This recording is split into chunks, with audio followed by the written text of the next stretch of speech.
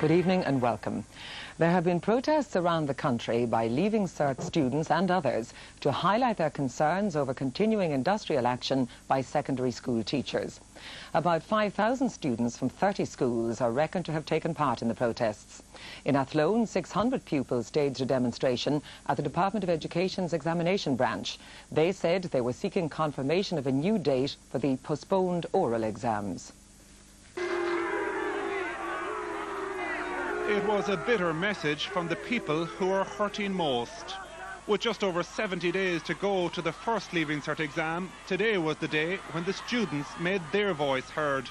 We have to show them that we're not going to be pawns in their game any longer. It's not fair on us. There's people here, we haven't finished some of our courses and we're expected to do our Leaving Cert. It's just not fair.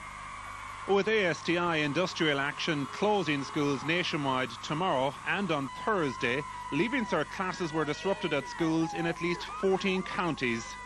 Two of Galway's largest secondary schools were affected. In the northwest, students in Enniscrone protested on the streets.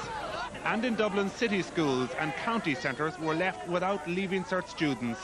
The teachers seem to have made their protest for long enough, and we want our say. We want them to see that we care about our exams and we care about what we learn in school, and we don't want any more strike days. We don't want to be a disadvantage to any years that have gone before.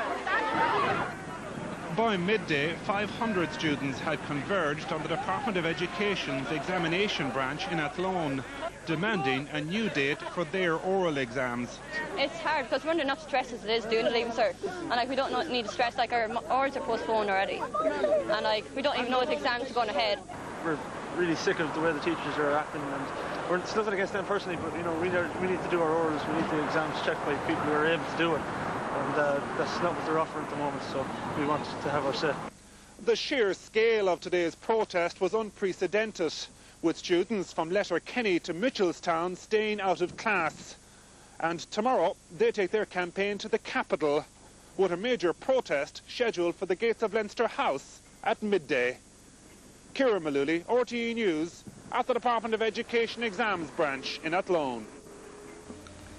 Newspaper ads placed by the Department of Education today seeking supervisors for the Leaving and Junior Cert exams.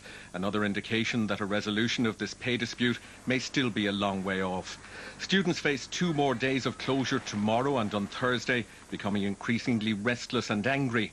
But in the Dáil, the Taoiseach urged them not to abandon the classes still available to them.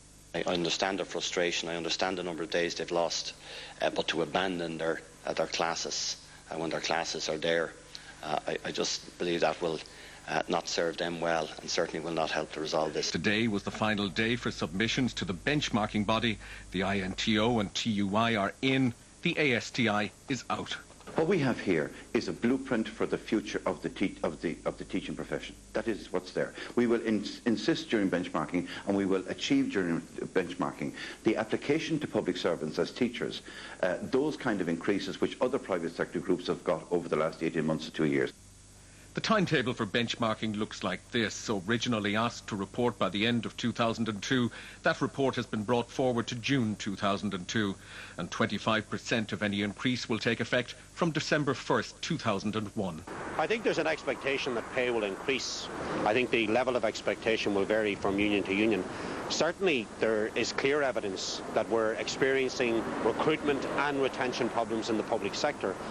Those problems exist because comparable jobs in the private sector are more attractive. Despite the confidence of public sector unions, the ASTI continues to rule out benchmarking. But the problem is there's no alternative, and that's why this dispute will continue with more pickets and more student protests tomorrow. Peter Klusky, RTE News in Dublin.